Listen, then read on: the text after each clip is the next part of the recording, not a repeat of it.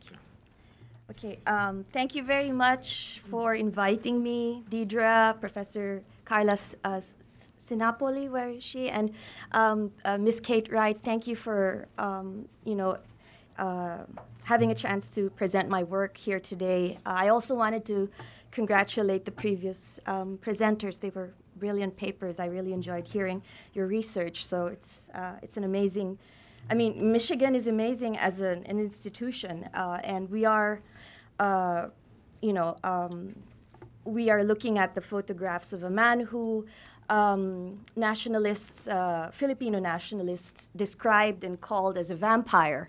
So let's just remember that this is the alma mater of the vampire. So there's a reason for that, and I'll be explaining that in my my paper, I hope. So my presentation today is taken from a chapter from my book manuscript, Body Parts of Empire, Visual Abjection, Filipino Images, and the American Archive. The book is a study of American imperial abjection from the turn of the 20th century. The visual abject in this case is every image, photograph, narrative, or cultural relic connected to a forgotten American imperial war in the Pacific, the Philippine-American War, which launched the United States as an imperial power in Asia. A central argument of my study is that the colonization of the Philippine Islands by the United States witnessed the rise of visual and print technologies and created abject peoples whom American imperialism rejects but cannot do without. These abject peoples are most notably non-whites, bodies that the U.S. nation then and now seeks to expunge, even as the expelled abject haunts the subject as its inner constitutive boundary. In other words, abjection is the process for analyzing the sensory conditions for perceiving the American empire through the actual bodies subjected to its violence and benevolence. As figures in an archive, abject bodies are icons and indices of the U.S. nation's institutionalized acts of forgetting, repressing, and revising the violent occupation of its first colony in Asia. American imperial abjection will be discussed through a reconsideration of forgotten popular objects. In this case, colonial photographs such as Worcester's archive and other Filipino colonial images, produced during the period of the Philippine-American War of 1899. Rather than a cultural history of this imperial ephemera, my discussion will focus on the logics and visual forms of American imperial abjection as it scans different colonial figures of the American empire, the dead bodies of Filipino insurrectos or rebels, and Filipino women and school children who lived in the Philippines during and after the war. Abjection in this study is the process we trace in American popular culture that creates bodies that violently disturb U.S. national identity. The abject is reproduced by the nexus of racialization and sexualization, and in the history of the American empire, abject bodies occupy the ragged edges of modernity that American imperialism cannot do without. In the late 19th century, sites of American abjection were Indian reservations and native boarding schools, plantations in the South, factories in the industrial North, immigrant ghettos in the urban centers, orphanages and asylums, the segregated military camps, saloons and brothels, and the United States' newest acquisitions of island colonies and territories. The production of abjection is the creation of images and discourses from these sites that are racially repugnant and sexually erotic, yet formative to American imperial identity. Public culture, which includes popular cultural forms, reproduce and stage the paradox of abjection as a foundational aspect of American empire building. By visualizing abject bodies, white American imperial identities are reframed, romanticized, and memorialized. These abject bodies of savagery and sexuality then become negative markers of the American imperial self-image, but only after they have served as catalysts of empire and then discarded. So for the remainder of my time, my talk will be divided into three body parts. The first part will be a discussion of images of cadavers or the enemy corpse in the American imperial imagination. The second part will be on the savage breast, or the trope of colonial nakedness, or the trope of negation. The second part, and then after the second part, I'll be reading the final part of the talk, which will be on dark skin, in particular the imperial trope of debasement, embodied in the figure of the Filipino colonial ward or child, once a primitive, now transformed by American education or American imperial modernity. And then I'll end with a photograph I found in the New York Historical Society that I believe captures the legacy of Worcester's photographs. To begin, I'd like to start with the ideas of feminist critic Julia Kristeva, whose work has influenced post-colonial studies, queer studies, and ethnic studies. Kristeva writes that abjection is what, quote, beseeches, worries, and fascinates desire, which nevertheless does not let itself be seduced. Apprehensive desire turns aside, sickened it rejects, end quote. Abjection causes, and this is a quote again from Kristeva, quote, a vortex of summons and repulsion. And I want us to remember this idea of repulsion, as we see some of the images. She adds that abjection is what is radically separate, loathsome. And this is again a quote from Kristeva. Not me, not that, but not nothing either, as something that I do not recognize as a thing, on the edge of non-existence and hallucination of a reality that, if I acknowledge it, annihilates me, end quote.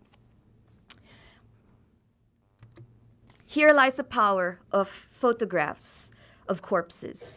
The corpse does not signify death, according to Kristeva, because the body fluids that emanate from the fresh corpse show the living viewer the very fluids that support life. Kristeva writes, quote, these body fluids, this defilement, this shit, are what life withstands, hardly and with difficulty on the part of death. My body extricates itself as being alive from that border. Such waste drops so that I might live until, from loss to loss, nothing remains in me, and my entire body falls beyond the limit. Cadere, cadaver, end quote. The photographic image of the corpse, then, what Kristeva describes as, quote, the most sickening of wastes, is the border of the national and imperial imagination. Images of death are the boundaries of the imperial self and the artifacts of American imperial nationhood. As Alan Trachtenberg reminds us, Civil War images participate by proposing the visual terms on which victory and healing, the remembrance of sacrifice, might be conceived, end quote. I would add that the visual terms of victory and healing rested on race and gender, specifically through the sanctified bodies of white male American soldiers. Civil War photographs, such as what we are seeing, Brady's iconic Harvest of Death, transformed the savagery of war, in particular the nation's memories of deaths of hundreds of thousands of mostly white American soldiers, into martyrdom and the sacred. Civil War photographs thus preserve the peace of mind and equanimity of the white American middle-class viewer by presenting pain and death as sacred. Or, as Kristeva put it, my body extricates itself as being alive from that border, end quote. So the sight of the severed limbs and mutilated corpses of tens of thousands of white Americans published in American newspapers during the Civil War represented American nationhood, while muting the deaths of native peoples captured by the American camera. And so we have to remember that the Indian Wars were going on at the time. Decades after the Civil War, American photography enthusiasts could purchase photographs of good or dead Indians. The popular late 19th century phrase, quote, the only good Indian is a dead Indian, is a racial expression that embodies the refashioning of the slaughter and domination of native peoples into humorous entertainment. And by the late 19th century, after the U.S. Army's genocidal military campaigns and conquest of Native American lands, the once threatening Indians were now good, either dead or confined in reservations. By 1899, the first year of the Philippine-American War, an old American visual tradition took new form with new racial subjects. Rather than images of dead Native Americans, what were published and sold commercially were photographs of dead Filipino insurrectos, along with ethnographic images that produced narratives of exotic yet docile Filipino savages, with the Indian savage pacified through genocidal military campaigns and their forced incarceration in reservations by the century's turn. The Filipino insurgent became the new unruly savage body fighting a guerrilla war. An artifact of modernity that captured images of dead Filipinos is the stereoscopic card, a mounted photograph that had a three-dimensional effect that is viewed through a device called the stereoscope. And what you're seeing right now are just examples of American visual culture and how it was very ordinary to buy, cameras and photographs from the Philippine-American War, and of course the Spanish-American War. Stereographs were popular diversions, and we're going to see here an example. This is an example of a stereograph. Were popular diversions for middle-class white Americans to view and experience the Philippine campaigns and to see the United States' new marvelous possessions. One did not have to merely imagine what the Philippine-American War was like, since you could order these cards or these stereo views. The lifelike quality of stereo cards allowed one to see more than mere artist sketches, but what was advertised then as facsimiles of real scenes. At the turn of the 20th century, the star of the American empire burned bright. In magazines and journals of the time, advertisements for war views and pictorial books were published alongside ads for breakfast cocoa and cough drops. During this period, the photographic industries of France, Britain, and the United States underwent radical technological change. Innovations such as the mass production of photographic equipment opened up new consumer markets and accelerated the growth of the photographic industry. At the turn of the century, it was common practice for American soldiers and visitors to Manila to collect inexpensive postcards and to take pictures of Philippine scenes with their Brownie cameras. At the time, the Kodak company offered inexpensive roll film that printed small photographic prints for souvenir albums. The Philippine Commission under Dean Worcester that governed the Philippine Islands hired, quote, 276 professional photographers in the Philippines to take photographs for U.S. government projects. Apart from personal photographs, several companies sold stereo views such as Underwood and Underwood, Keystone, Kilburn, and H.C. White. So what you see are some examples. Some are from Underwood and some are from the stereo companies that I just mentioned. War scenes such as these were not only popular entertainment, but educational. Public schools around the country bought box sets or stereo views sold in special containers as a unit. By 1901, Underwood and Underwood produced and sold almost 25,000 stereographs per day. By 1924, the Keystone Company produced sets of 1,000 stereo views with accompanying handbooks. These visual aids were seen by millions of American children in schools or in churches. The popularity of war photographs, stereoscope viewers, and illustrated journals can be read as the American public's support for American expansion. It can also be read as the fascination for what were then the new imperial technologies of vision. The violence of a war of conquest was viewed as at a safe distance in the comfort of their late Victorian homes, what the late scholar Jim Zwick has called the war from the parlor. Turn-of-the-century Americans saw violent photographs of the war, such as images of Filipino corpses in trenches after battle that were published in newspapers of the time. But the captions on the photographs and the stereographs emphasized the military victory of the U.S. Army and not the violence. These visual technologies that focused on victory over violence were important for the capillaries of empire. This is from Alfred McCoy, the idea of technologies as capillaries of empire. An American empire in the Pacific was created not only through violence, such as through the enforcement of a military occupation with 70,000 troops, with Gatling guns, repeating rifles, the telegraph, police, and surveillance strategies. The U.S. empire was also created through these photographic images. An army of American photographers, scholars, journalists, artists, and creative writers supported the lifeblood of the American empire and produced what Lanny Thompson calls an imperial archipelago. Visual imagery on the Philippine colony served military and ideological purposes. Photographic images served the U.S. empire's need for serviceable information that enabled military strength, produced consent at home, and silenced dissent in the Philippines and in the United States. American empire builders had many tools, and the most important was the modern camera. To create consent and support for the forced occupation of the Philippine Islands, photography took on the ideological work of representing the pleasures and profits of empire building through necropolitics, what Achille Bembe describes as the supreme exercise of the power to kill, to allow to live, or to expose to death certain persons. As Sahid R. Chowdhury observes in his study of colonial photographs of India from the Sepoy Revolt, British colonial photographs document the conditions by which colonial violence becomes possible, acceptable, and legitimate. He argues for analyzing the cultural work of photography, or how photographs of 19th century India circulated and legitimized British rule.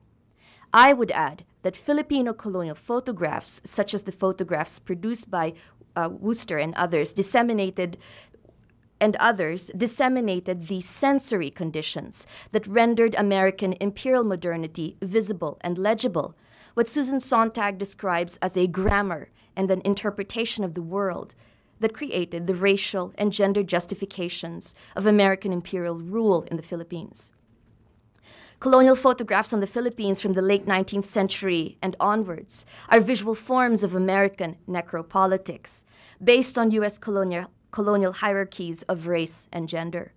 The Filipino colonial photograph takes part in war by documenting those who are agents, icons, and symbols of U.S. imperial power, the American soldier's figure, right?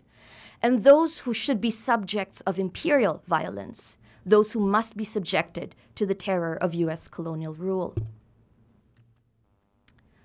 This next part of my talk examines nakedness, particularly the savage breast, as abject metaphor.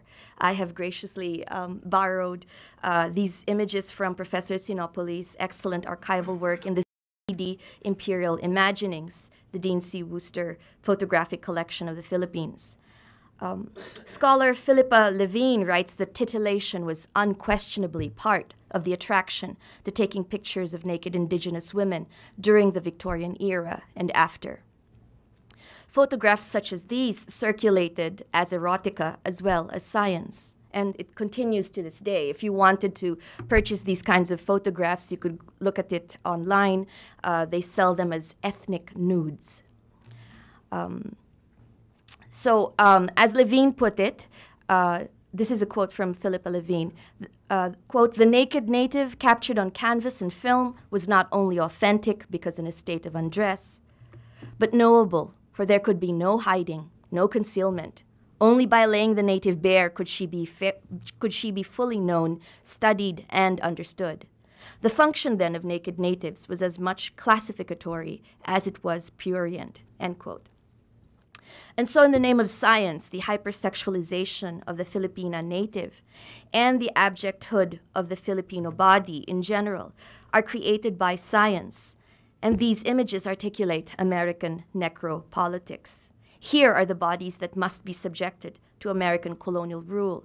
Proof of their savage status is their state of undress, their savage nakedness. Levine. Quote, "The nude woman was an archetype, a figure representing the woman unspoiled, unsullied by the march of time." And of course, we also connect this to the colony. "The scantily clad native was lacking history, lacking shame, lacking clothes," end quote. So while nakedness had no place in the public domain of the civilized West, the needs of science and education called for the creation of images of naked savages. So while the naked savage body was an abject image that was a source of embarrassment or horror, it also invoked pleasure, sexual pleasure, as well as the visual affirmation of colonial knowledge and power. the imperial trope of surveillance and appropriation, or the bodies of natives as colonial trophies, are at work in these images. I've written about the erotics of the American Empire in another essay, and how the image of the Filipino savage draws from earlier colonial imaginaries of black and brown women. In that early essay, I did not mention Worcester's, I say Worcester because that's how Filipinos pronounce it, but it's Worcester, I know. Anyway, whatever. He's a vampire, anyway. In that early essay, I did not mention Worcester's voluminous archive. Professor Sinopoli's work made me realize that Worcester was probably the most important source for the sexualized image of the Filipino savage. It is no wonder that he was so reviled by Filipino intellectuals who lived during the early years of American colonial rule. This final part of my talk examines images and photographs of Filipino school children as icons of abjection, or the visual forms of empire. While photographs of brown children in their white uniforms and starched dresses suggest peace, progress, and colonial modernity, we must consider that these images were made during a time of guerrilla war and the creation of the new American military science known as counterinsurgency. In a guerrilla war, nothing is clearly evident, and so images from the period are haunted by the Filipino peasant uprisings that occurred at the time. And for the American colonial government, there was no difference between a Filipino native civilian and an insurrecto. Due to the nature of guerrilla warfare, the U.S. Army was not sure who was friend or foe, who was amigo, Spanish for friend, or insurrecto. By January 1902, with news of atrocities committed by American troops and the continuation of Filipino resistance despite the arrest of Aguinaldo, American soldiers ironically referred to Filipinos as amigos. Many believed that, quote, the only true amigo is the dead amigo. Stereograph companies even sold photographs of dead Filipino amigos, using the phrase as a caption for the stereoscopes. The racial terms of good Indian and Filipino amigo were products of the refashioning of war and slaughter into racial humor. American journalist Stephen Bonsal, who visited the Philippines for 3 months in 1902 during the guerrilla phase of the Philippine-American War, writes in his account that despite the American government reports, the rebellion was chronic. That's a term he uses. And even with 50,000 troops that were all over the Philippine Islands after the declaration of the end of the war, the Filipino guerrillas were winning with their strategies of, quote, subterfuge and disguise. So at the time of guerrilla warfare, when visibility and Filipino loyalty were put into question, Filipino bodies became even more visible to the American public through commercial stereographs that showed images of Filipino school children and students. The little brown ward of American democracy became America's abject icon. Viewed by turn-of-the-century Americans through racial and gendered frames of savagery, docility, and defeat, American imperial violence was muted, if not hidden. At the center of the counterinsurgency operations was Worcester. He became an important part of the spy system of U.S. Commander General Elwell Otis. With a charge of spies under his wing, Worcester would pound on his typewriter every morning to prepare dossiers and reports on the failings of Filipino leaders. In his first years as Interior Secretary, Worcester collected confidential files on Filipino leaders who were perceived by Worcester and the military government as threats to American business interests or military rule. These images of docile school children, then, must be seen as the visual forms of the American empire. The production of Filipino docility through the image of the colonial ward or the student, the brown child, suppressed the continuing Filipino resistance to American colonial rule. These images seem to say, we won this battle. The Katipunan is dead. The insurrection is over. The rhetoric of Filipino savagery and docility, then, are part of the grammar of American imperial abjection. In conclusion, I wanted to end by showing this lovely photograph I found in the New York Historical Society. I found this image of a young Filipino native baby, and it was, you could see the scribble, it says Filipino baby, and it also was recorded as Igorot baby. The child must have been part of a live exhibit in a fair in Coney Island in New York. I'm trying to understand if the child was tied for theatrical effect, or maybe the native people on display wanted to make sure that she didn't fall while she was standing for the exhibit. I found the image by searching for Filipino in the archives records. There is some scribbling on the photograph, but no information regarding the photographer or when the photograph was taken. As an abject image, the photograph disturbs and also fascinates me. As Kristeva reminds us, this abject image is, quote, a vortex of summons and repulsion. This image is not me, not that, but not nothing either. I recognize that this image belongs to the history of Filipinos in the Philippines, as well as Filipino immigrants in the United States. The Filipino child is, after all, a child of war and empire. Thank you.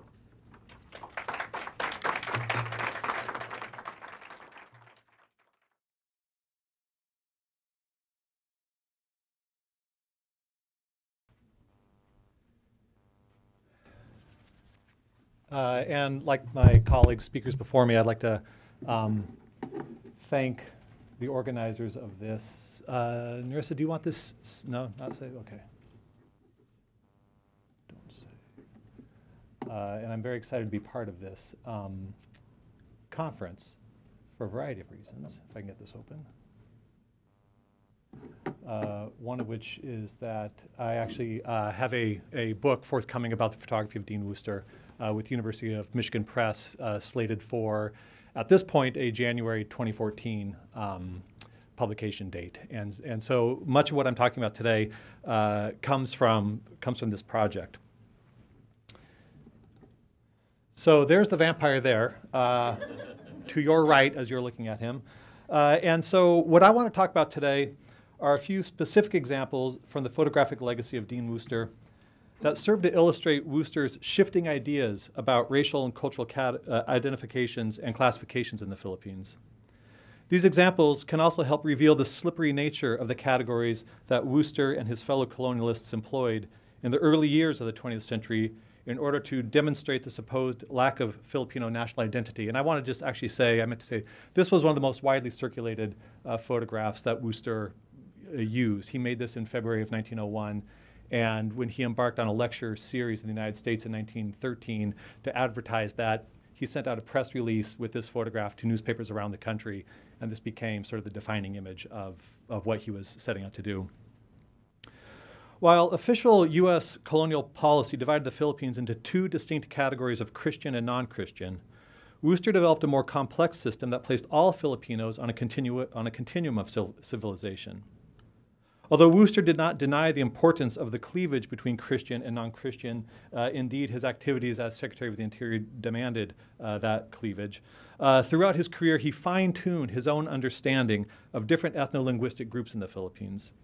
Moreover, he was able to promote his own vision of the Philippines through numerous illustrated magazine articles, most notably in National Geographic magazine, and also in his two books, the 1898 book, The Philippine Islands and Their People, and then his two-volume 1914 book, The Philippines Past and Present. The alphanumeric system that structures Worcester's photographic archive is critical for our understanding of Worcester's beliefs about race and identity in the Philippines, and is the first example I'd like to talk about. The evidence suggests that this system evolved sometime between 1902 and 1905. In other words, more or less concurrently with the 1903 Philippine census that historian Paul Kramer said, quote, formally installed the administrative difference between Christians and non-Christians, making Hispanic civilization the most important state racial boundary line in the process, end quote. The census determined that there were 24 tribes, again, we're always with those, in the Philippines, 8 of them Christian and civilized, and 16 of them Christian, hence wild. 16 of them non-Christian, hence wild. Worcester, on the other hand, had many more categories. The archive of Worcester negatives here at the University of Michigan includes 31 different cultural categories that Worcester used to classify Filipinos. And it starts with 1 and ends at 49, but there are gaps in there. This classification scheme was designed in a hierarchical fashion, with category number 1, the Negritos, being the least civilized, and Worcester referred to them regularly as a disappearing race of people who may be a missing link, and the Spanish and German mestizos, category number 49, being the most civilized. It seems, though, that Worcester didn't initially organize his photographs with such a hierarchy in mind. The earliest evidence I've seen of Worcester attempting to organize a classification scheme for his photographs that emphasized diversity came in 1902 when he sent nearly 200 photographs to William Henry Holmes at the United States National Museum in Washington, D.C. Worcester organized the photographs into 19 different categories as seen here.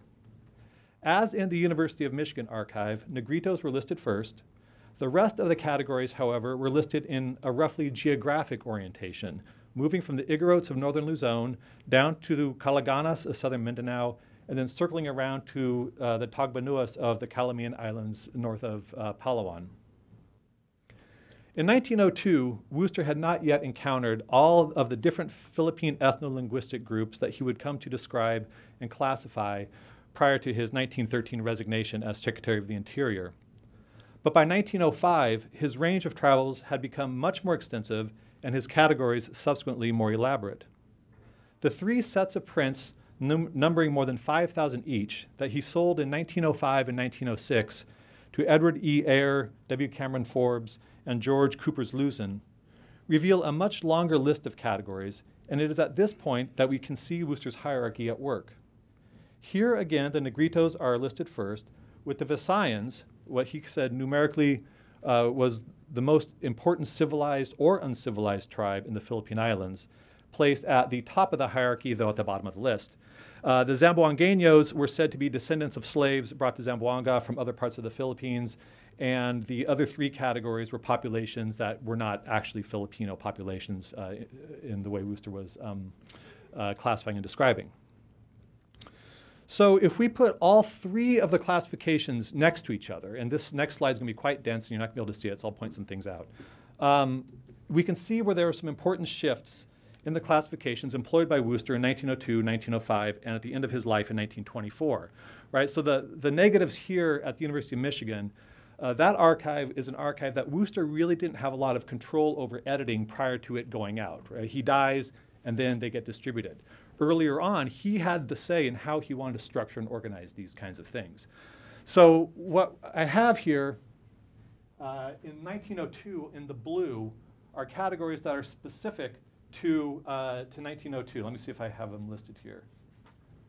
Okay, so thus in 1902, Worcester had categories for miscellaneous Somales and Guyangas that don't appear anyplace else. In 1905, he had categories for Mandayans, Dulanganes, Subanos, Zambals, Bicol, Chinese, Mestizos, and mixed populations that, again, don't appear anywhere else in his various classifications. And then at the end of his career, he had categories for Spaniards and Spanish-German Mestizos. And I just want to add real quick that I'm dying to know what happens right here. He has all these numbers set aside in 1924 that, as far as we know, there are no photographs existing, right? Was there ever anything in category 33 or 34 anywhere along the way? We don't know. I mean, maybe that information will be revealed someday, but at this point, there are a lot of empty spaces in this classification scheme that suggest that there were things at work that we just don't know about yet.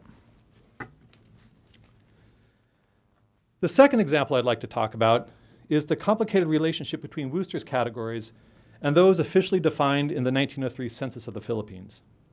As noted before, the census established a bifurcated vision of the Philippines between the majority Christian population and the minority non-Christian population.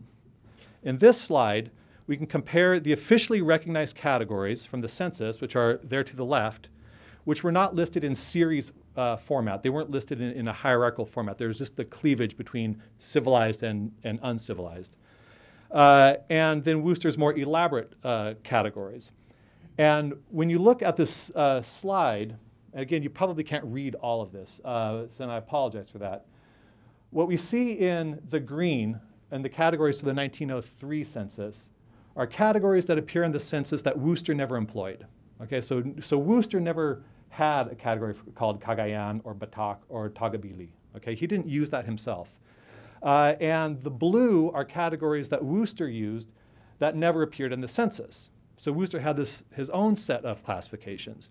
And then what we have in the peach color there is in the 1903 census, there was one category for Igorot.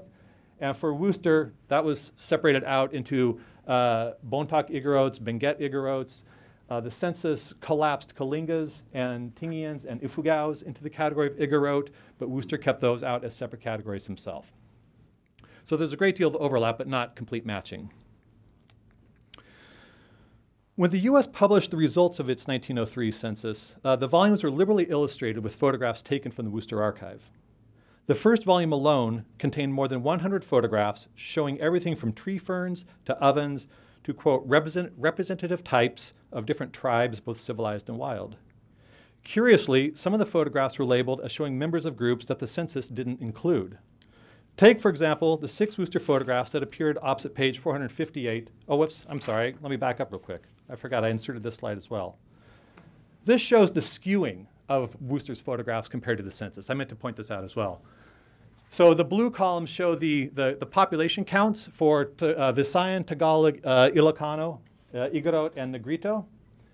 And then the red superimposed on top are the number of photographs in the 1905 index that Worcester prepared showing how his representations of the Philippines were shaping up. And it's almost a complete inverse representation, okay? So there's 871 photographs of Igorots and only 44 Visayans, okay? So this is how Worcester was visually recording and depicting the Philippines. I apologize for having to step back to that. Okay, so take, for example, the 6 Worcester photographs that appeared opposite page 458 in the first volume of the census report. In the accompanying caption that you can't read at the bottom, the upper 2 rows are said to show various remontado types, individuals, despite the fact that remontado was not one of the 24 tribes identified by the census. And the remontado were said to be civilized Filipinos who had left town to go live among the wild tribes. Benito Vergara notes that the introduction to the census made a passing reference to the remontado and to other groups that were not in the official count of the census. And he points out that the effort of the census, quote, to impose rigid official classifications, end quote, kept bumping up against alternative categories used by various anthropologists and writers. So thus, Worcester was both a provider of photographs for the census report and one of the writers whose understandings of the Philippines differed from the official story presented by the census. So he's in there in 2 different ways. But it isn't just that these photographs contradict the official categories of the census. 2 of the captions also contradict the captions to the same photographs found elsewhere in the Worcester archive. For example, the photograph on the left in the middle row is captioned in this slide as girl remontado. Here she is again, as she appeared in the photograph that Worcester sold to Ayer in 1905, part of a series of 6 photographs captioned young Kalinga girls showing typical dress and ornaments. This particular photograph is not in the archive here at the University of Michigan, but other photographs from the series are, and they are dated to August 1901, taken in the town of Ilagan in the province of Isabela. What is significant here is that this girl isn't a remontado at all, but is instead a Kalinga. The photograph of this girl was made during the same visit to Ilagan as the bottom 2 photographs in the previous slide seen here. In the census, the individual seen in the left-hand photograph here is identified as a girl, Gadan, but in the index that Worcester sold to Ayer, he's identified as one in a series of 5 photographs of typical Kalinga men. And I would venture to say that that is in fact a man. The reasons for such inconsistencies in the identification and captioning of photographs used in the census report is unclear. Part of me wants to think that Worcester was showing subtle resistance to the categories that the census imposed on people, including himself, that he felt belonged in different categories. And he was a bullheaded guy, so I wouldn't be surprised if he said, you know, okay, you can use the photographs, but these are remontado, and you're going to caption remontado. But that would only explain the use of remontado as a category. It wouldn't explain why remontado was used to describe Kalinga, nor would it explain why Kalinga man was identified as a girl. Those indicate little more than sloppiness on the part of whoever assembled the collage plates to illustrate the census report. And it's possible and likely, in fact, that the photographs were less important in terms of their accuracy than they were in representing to American readers of the census report and of the 1905 National Geographic article that reprinted many of these photographs, the scope of the civilizing project that lay before them. As Vergara writes, the photographs in the census show the importance of the imperialist project. The pictures of wild tribes not only showed the extent of civilizing needed, but also fed the consistent doubt on the capacity of the Filipinos to govern themselves. Seen from this perspective, whatever internal quibbles Worcester might have had with the census categories, he was in full accord with the larger imperialist message and imperialist imperative of the census. So the last two examples I'd like to talk about both come from Worcester articles in National Geographic magazine, one from 1911 and another from 1912. Those two articles and a third published in 1913 were among Worcester's last and most vigorous efforts to convince Americans that the Philippines were in no way fit for self-government. And all three articles were heavily illustrated. Two of them, in fact, were the entire issues of National Geographic magazine, which was almost unprecedented at that time. And all three focused exclusively on the non-Christian populations of the Philippines. In his 1911 article, Field Sports Among the Wild Men of Northern Luzon, Worcester opened by noting that his, quote, acquaintance with the wild men of Northern Luzon began in July 1900, shortly after the arrival of the Second Philippine Commission at Manila, end quote. He then explained that his ongoing investigations had revealed, quote, that there are but 7 non-Christian tribes in Northern Luzon, end quote, and that the earlier estimates of a larger number of tribes were mistakes that could be chalked up both to inexperience and to a reliance on the existing literature, quote, which was full of contradictions and obvious misstatements, end quote. By way of example, he noted Fernando Blumentrit's estimate of 36 tribes, while the Jesuits in Manila put the number at 26. Despite his claim to having a fixed understanding of Filipino tribal categories in 1911, the next year, Worcester modified his understandings of non-Christian Filipinos yet again. The number of non-Christian tribes in Northern Luzon remained fixed at 7, but in his 1912 National Geographic article, Headhunters of Northern Luzon, he decided to categorize as headhunting a tribe that he previously had not classified as such. As Worcester wrote, quote, 3 years ago, had anyone stated in my presence that the Negritos or any of them were headhunters, I should promptly have questioned the truth of the allegation, but I have since had reason to change my mind. What prompted him to change his mind was a trip in August 1909 to the hitherto practically unknown eastern coast of Northern Luzon. While there, he encountered a group of Negritos whom he said no doubt engaged in headhunting. And this is a photograph from that trip that was made in 1909. And in this caption in National Geographic, he specifies that this is taken on the eastern coast of Northern Luzon. Accompanying the article were a number of photographs such as this, taken in northeastern Luzon, of the people he had encountered that had prompted him to rethink how he had categorized Negritos. What is interesting, however, is that now that he had classified Negritos as headhunters, he included several photographs of Negritos that most definitely were not headhunters, such as this photo, taken in February 1901, the same time as he made the one that I showed you at the very beginning, in Mariveles, Bataan, which is just across Manila Bay from Manila. In his article, Worcester noted that he had, quote, visited every important region in the Philippine Islands inhabited by Negritos, and that until 1909, none of the Negritos he had encountered had been headhunters. However, now that he had encountered a group who he said were headhunters, Worcester felt free to recontextualize any photographs showing Negritos as photographs now showing members of a headhunting tribe. So this article is rife with photographs that long predate 1909, and now these are headhunters. Worcester did not provide dates for the photographs of Negritos in National Geographic. As a result, there was no way for readers of the article to know which photographs showed headhunting Negritos and which didn't. Photography in the colonial context could be used both to emphasize difference between groups of people and to homogenize groups of people who had no sense of shared identity. Worcester's insistence in important differences between civilized Filipino tribes, such as Visayans, Tagalogs, and Ilocanos, is an example of the former. In this article, Worcester used his photographs to create an image of a monolithic headhunting tribe of Negritos, an image that ran counter to his textual assertion that the majority of Negritos were not headhunters. Given the likelihood that most readers spent more time with the photographs than with the text, it is probable that many of them came to see the people in this slide as headhunters too. Near the end of his article, Worcester drew attention, and this is the 1912 article again, Worcester drew attention to the people of no man's land. And this is the final example I want to talk about today. No man's land, as he termed it, was an area Worcester described as being near Lubuagan in the province of Kalinga, quote, where meet the regions inhabited by the Kalingas, the Ifugaos, and the Bontoc Igorots. There has been intermarriage between members of the several tribes, resulting in a blending of physical characteristics and racial customs. And it is difficult to say with any degree of certainty to what particular tribe, if any, the people of a given town belong, end quote. By way of example, he noted their, quote, houses resemble the houses of Kalingas, and that the women have adopted some articles of dress from the Kalingas and others from the Tingians, and that the men wear little caps like those of the Bontoc Igorots. In other words, the people of no man's land disrupted Worcester's attempt at creating clear divisions between groups of people. Although the people of no man's land didn't neatly fit into any of Worcester's categories, his classification scheme for his photographs demanded that they do so.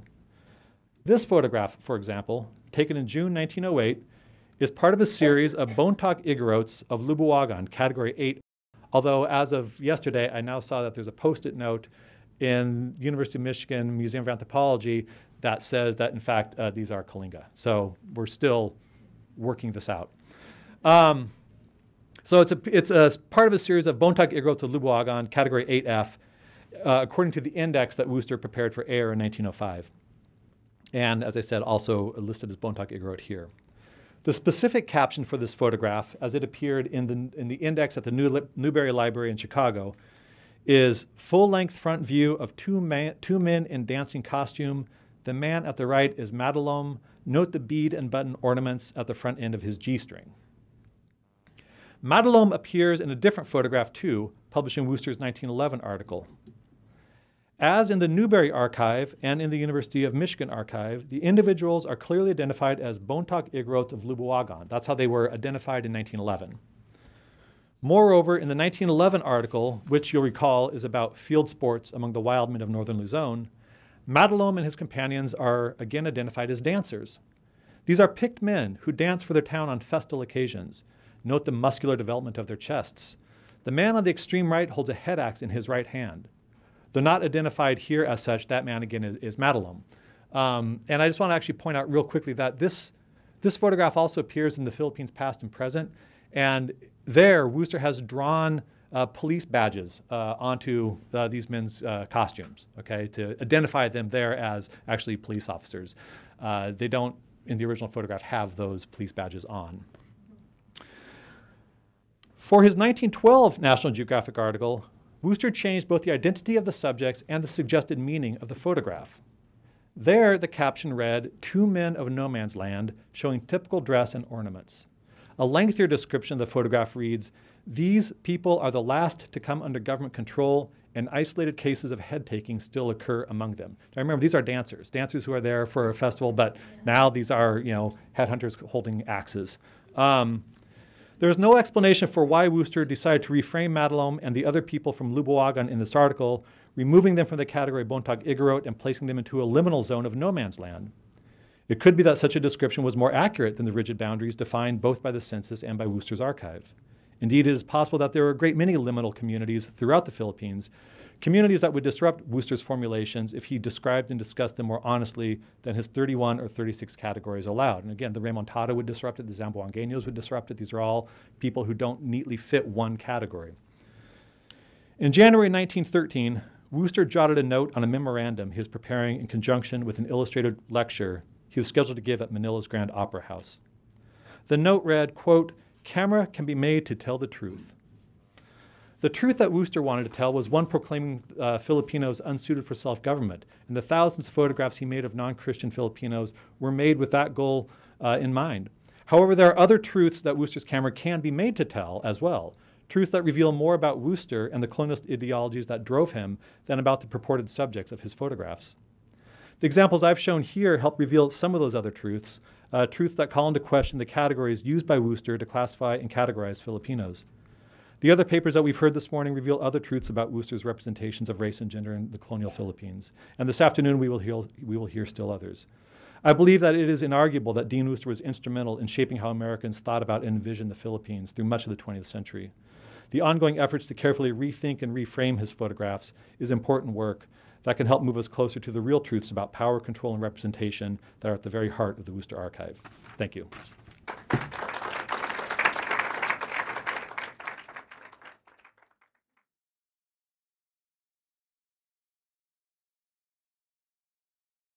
University of Michigan, here, the University of Michigan.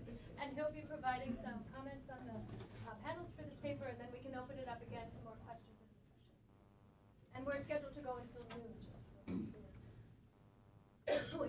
Hi, thank you for these really wonderful and a lot of coincident moments in these papers. Fantastic work, and thank you for the Oh, can you hear me? Yeah. No. I turned it on. These are on, but your system may not be working. Pull it close. Check. Oh, yeah. Yeah. It's Do you want to use this instead?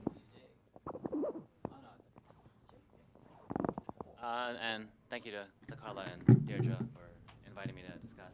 I guess one of the ways that I would start is to think about how these, or the Worcester archive is actually related to empire, and it's kind of, I mean, it's obvious in a lot of ways, but it's this moment at the turn of the 20th century that might be useful when we think about the move from governing people, like individuals, to populations, a kind of Foucauldian move.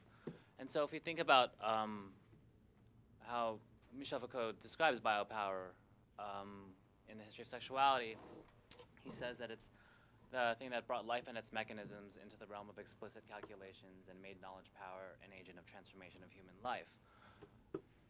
So the thing that I mean, Charlie's paper brings this out really clearly is that we could kind of appropriate Foucault and say that colonial biopower brought colonial life and its mechanism to the realm of explicit visualizations, not calculations. Because what he's suggesting is that we're moving from calculations and the kind of measurement and the anthropometrics of the body to visualization as a kind of shorthand, right? And made photographic power an agent of transformation of colonial life. So that's just a kind of provisional thesis statement. So what we see in Mark's paper, and thank you, it's an honor to be on this panel because I know of their work or know them personally.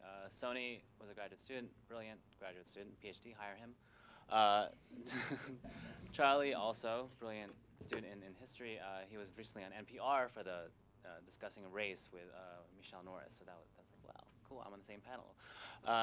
Mark, we haven't met, it's good to meet you in person. He scooped my title of the book.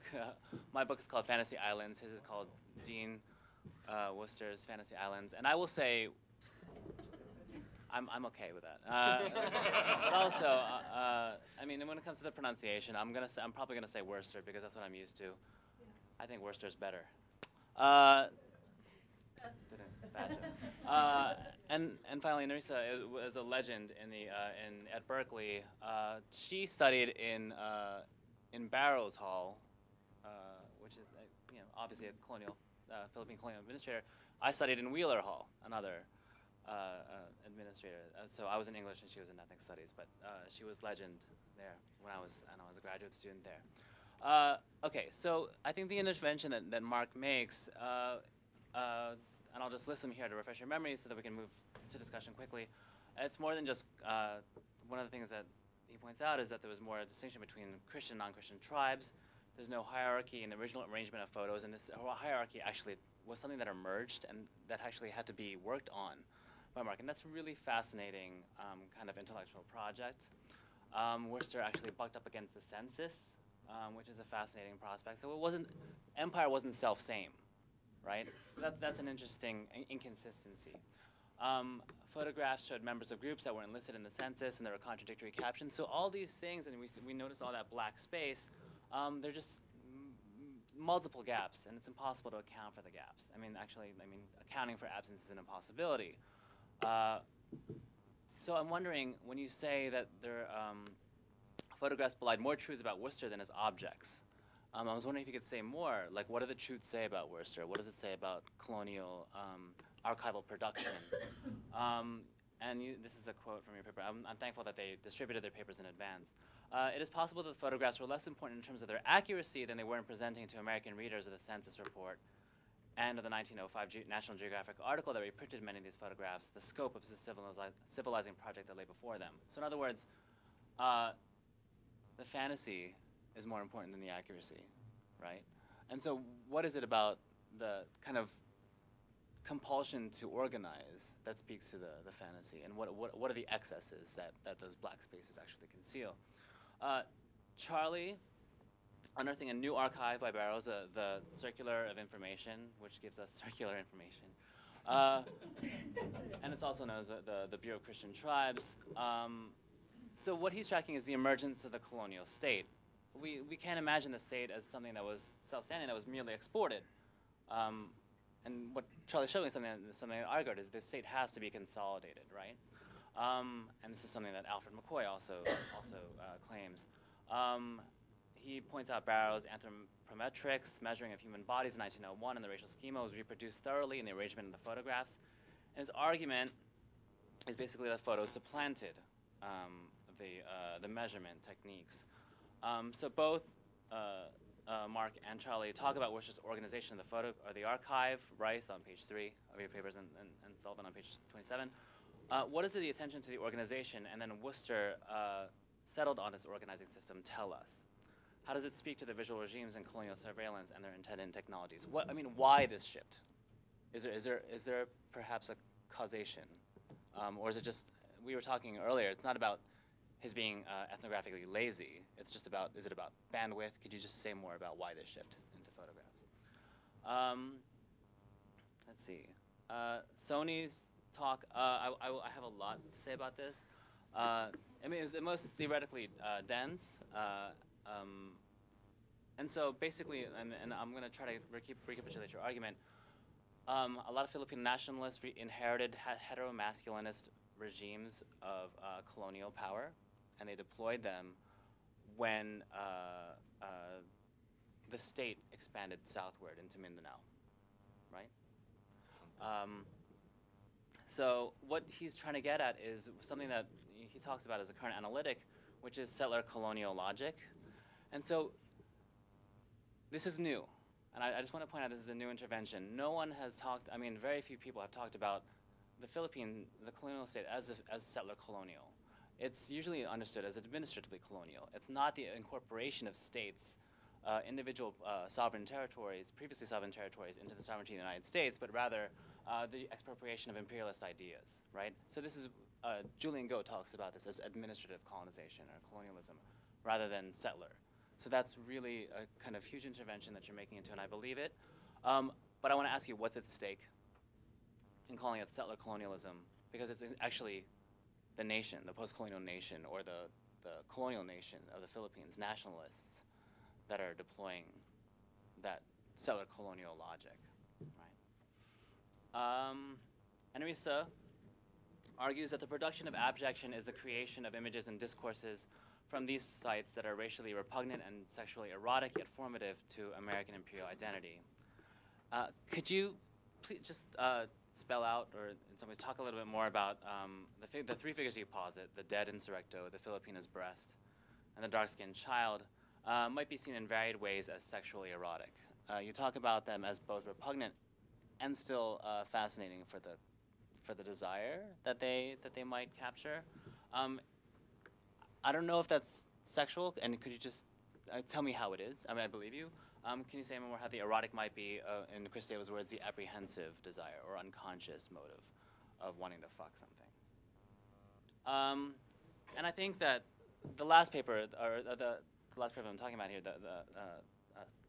Nerissa's piece, speaks to gender and sexuality, and we can map it back onto the other papers. So it was a really interesting, strange gender contradiction that you point out, that the Kalinga man is then a Kalinga woman or a girl elsewhere, and it's the same figure. And in the Philippines Past and Present, Worcester's book from the 14, right? He is told by a tour guide that the Kalingas were queer people. I'm not suggesting that, that there was a kind of association here, but one of the things that I get at in my book is that queer was also a racially signifying colonial trope, rather before it was a sexual trope, before it was actually about non-normative sexualities. Is there more about that? Why was this kind of like confusion? Charlie, male circumcision, I know it's your feature project, but it reminds me of the measurement of genitalia, reminds me of the immigration surveillance that was happening in the United States, where like abnormal genitalia was a marker of who and who could not enter the United States, and actually was a marker of perversion and degeneracy. And if you had, genitalia that was too short, you were known as a public charge. And so that was later the figure of the homosexual, right? The person who was expropriating the welfare state's resources. What's that? Too large. Too large, right. Too large, yeah, you were fine. I don't know. Stony, so what is the relationship of the heteromasculinism that you locate and the instantiation of settler colonialism that you're trying to determine? Science-based heteromasculinism, it's analogous, your reasoning. So I think the science-based heteromasculinist nationalism is to female labor, as U.S. settler colonialism is to Muslim indigenous populations, right? Is there more than just analogy there? Is there a kind of cross-hatching that might be going on? What's at stake again in settler colonialism, and how might the native or the archive show something beyond this analogy? And Nerissa, finally, again, must nakedness always be regarded as prurient? There seems to be a distinction between the Worcester photos that the one you start off with the woman's recumbent in front of the foliage, and she looks like she's going to be a trap. Like if you actually approach her, that the insurrectos will actually, maybe it's just my stupid fantasies going on. The insurrectos will like come behind the bushes and cut your head off or whatever. I know, right? Or the floor collapses behind you. I mean, this is something I actually noticed in the political cartoons that I've examined. But there's a difference between that and the kind of like the portraits that are captured by the Worcester archive, right? There's certainly continuity, but I'm wondering what is the connection, or I mean, is it the part of the kind of same cultural imaginary or cultural war that Kampamones talks about in terms of empire building? So that's all I'm going to say, and thank you for this wonderful, wonderful panel. It's an honor to be here, and I'll just open it up, unless you all want to respond. Well, I wanted to say something about circumcision. It's because it is biblical, it is in the Bible, and so maybe the mention of the circumcised male, Filipino male, might suggest that the possibility of being civilized because they are Judeo-Christian bodies, So I was just thinking about that, So maybe that might be, that's why it was mentioned, But can I respond? So I think that the reason why I showed these different photographs, the only photographs from Worcester, I can't even say his name, Worcester, whatever.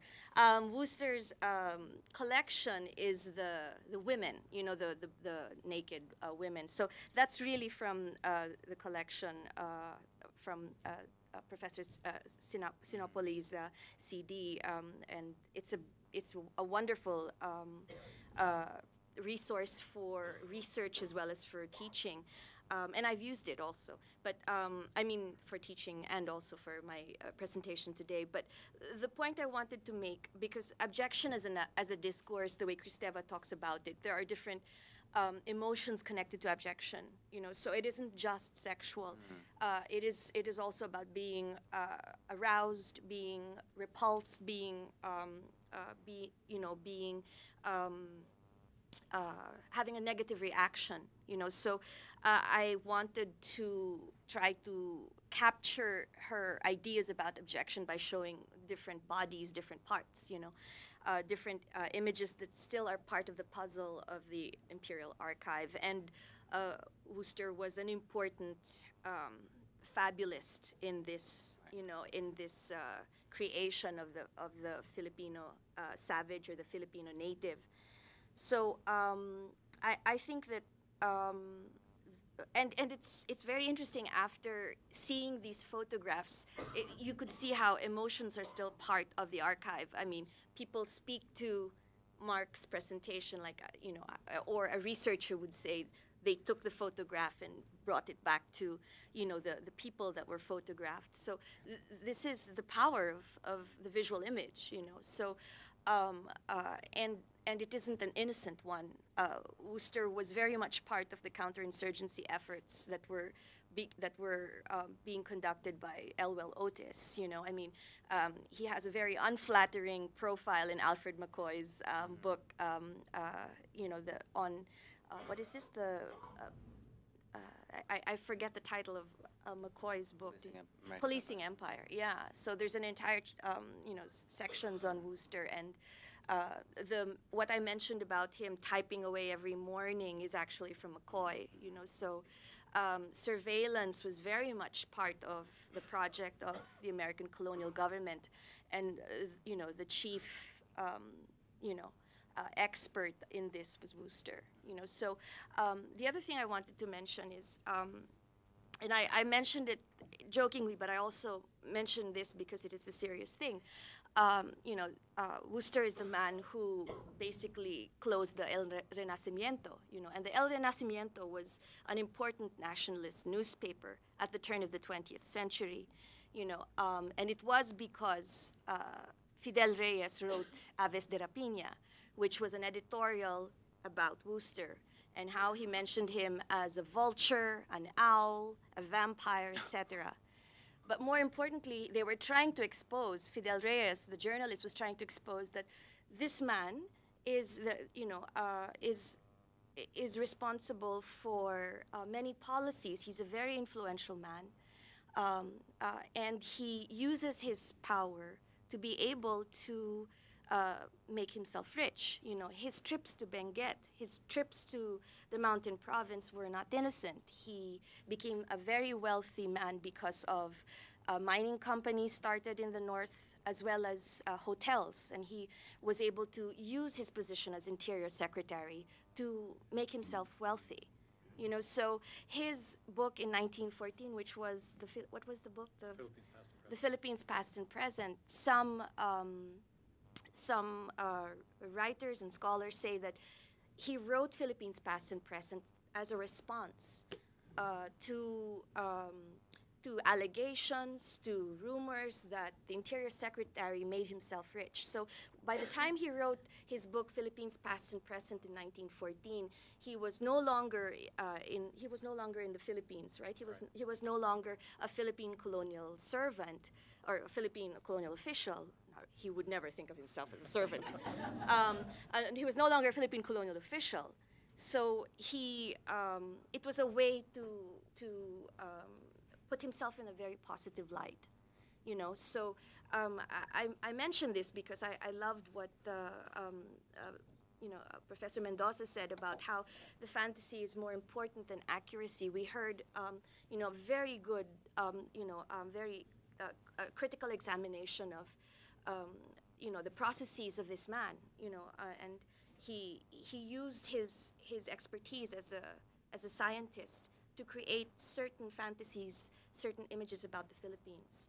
So I think it's very important that we realize how science was used, that there has to be a critical understanding of his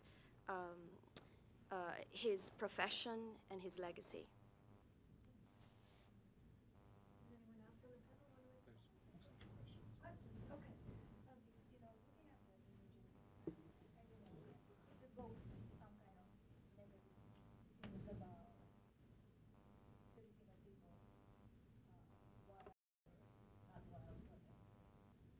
Savage.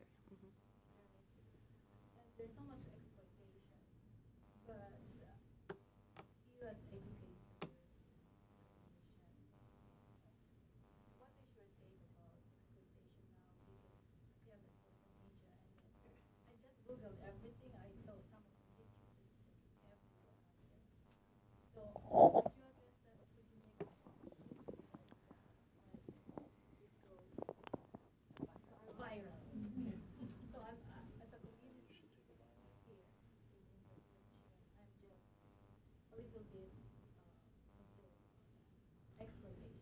Sure. Well, I think this is actually one of the reasons, and Carla can talk to this more about why, in fact, this whole conference has been brought together. Is when I started working a few years ago with Carla on this, one of the first things she said to me is, and look at these images, and what do we do with them? Can we just put them up on the web or not? And we have to figure out how to handle this as a collection. So I think that the ethical issue is exactly the reason for this conference. It's exactly, and I think it's going to be being discussed in the afternoon much more explicitly. I think the science part is interesting, but first of all, thank you, and I want to get your permission to use that changed Foucault as I recast this article, because I think you've got the point. I think that the measurement does slip away. but that the visualization, in fact, is fully informed by a bunch of that. And this issue of accuracy and fantasy plays into that as well. And I think we can see it in the 1903 census. First of all, there are 3 censuses, not 1 census. There's a census for the civilized, which is the Philippine census of themselves. And what happens to do that is that they think that they're going to need at least 5,000 census workers to do that. And their estimate is that there are only 7,000 fully educated Filipinos.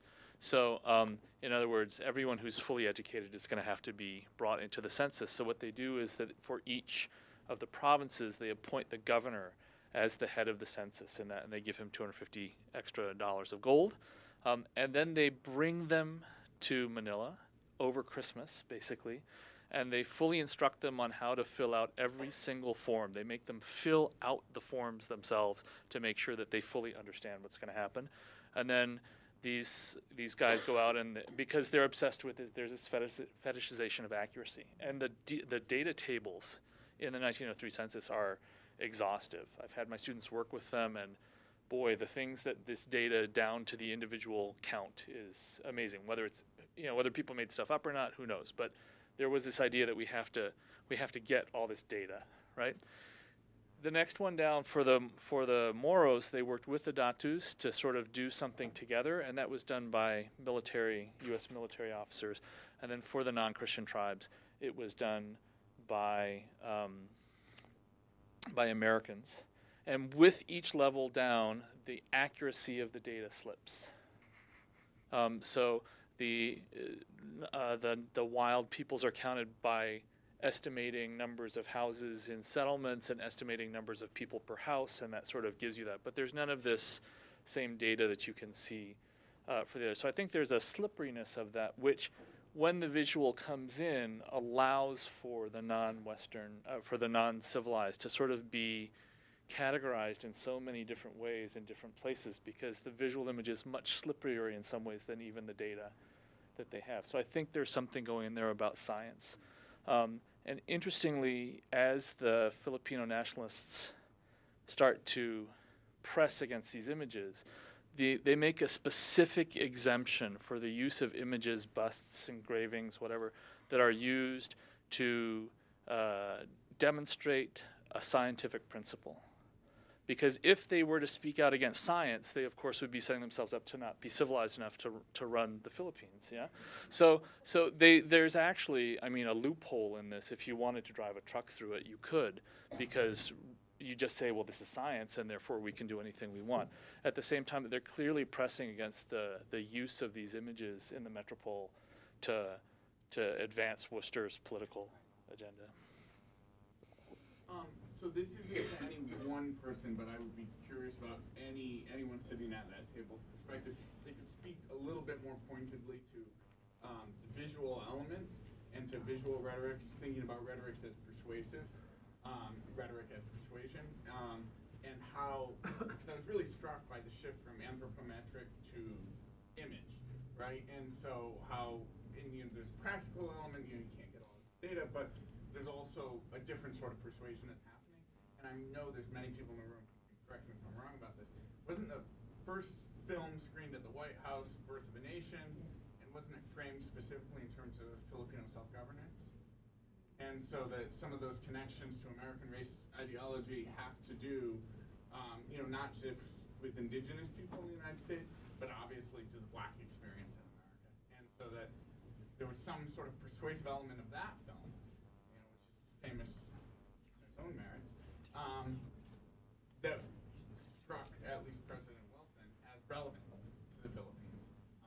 And I couldn't not think of that when I was looking at some of the images that you guys included in your various presentations, and trying to think about how what's possible in the visual that isn't possible, say in narrative science or in metric science.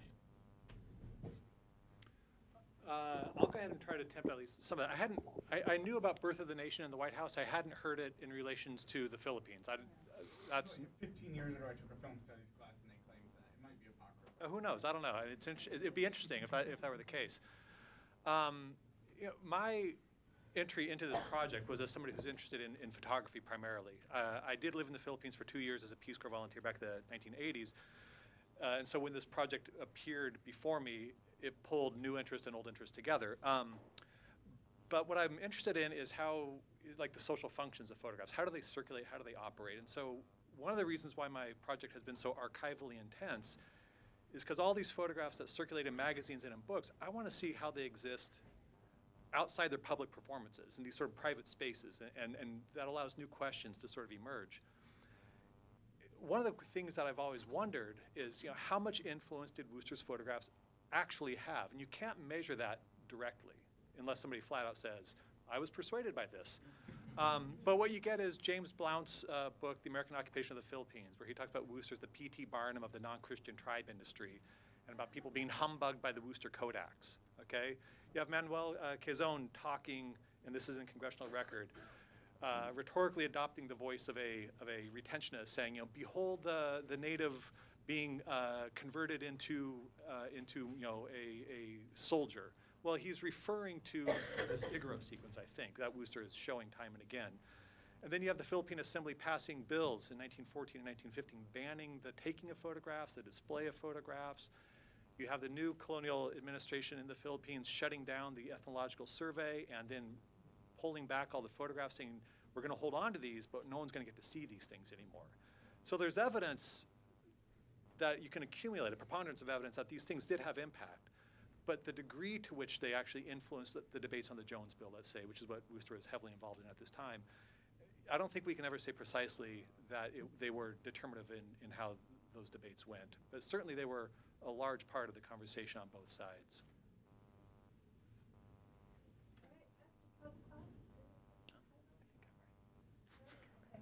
Oh, Susan? I just want to make a footnote about surveys.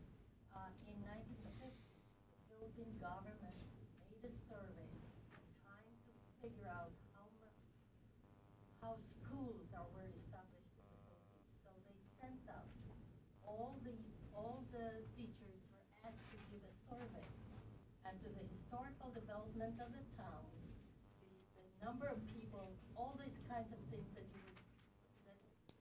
was done in 1903. So I figured, well, science has continued after colonial government, and that is an important information for the 50s, because there's really nothing that we can see about the Philippines at that time. Well, and as the Filipino Ilustrados sort of elite, starting in 1912 and 13, starts to be given, or in 1914, to be given some control. In fact, where they look is Mindanao, and their own rhetoric is highly scientific. Their own rhetoric is highly involved with education. There's a discussion about whether Muslim girls should actually be educated in boarding schools, because that's the only place it could be done effectively. So using the rhetorics of American race and Native Americans, the whole thing just sort of shifts over. But that's why I love Mark's word slippery, because things get out there and they just shift in the ether. But I think one of the reasons that works not just in the Philippines, it works also, I would argue, in Indonesia, it works also in the British colonies, is that we still have a racially hierarchical imagination of humanity. Right. And the elites, even if they're almost on the verge of civilization, are still at the top. And so they have a vested interest in repopulating that sense of stuff. And if you go to Manila today and you go to a mall and you're too masa, they don't let you in. And they still think that your skin is too dark, even though you're not. So it's still playing out in the Philippines. It's playing out between Manila-centered Tagalog dominance over Cebuanos represent. It's all still there.